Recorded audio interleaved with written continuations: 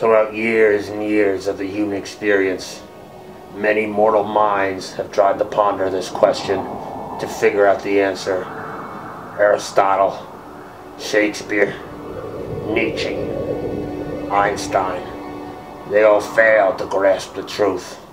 I came here alone to this mountaintop to isolate myself from humanity, to devote the rest of my days to pondering this question. This question has haunted many men's minds over millennia. More important than is there a God? More important than is there life after death? I came here to figure this out. An eternal search for truth. The meaning of life fulfilled in one answer.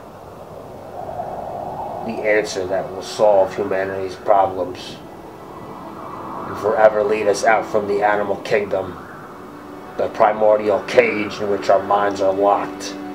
We are doomed. We are doomed if I cannot figure out this question.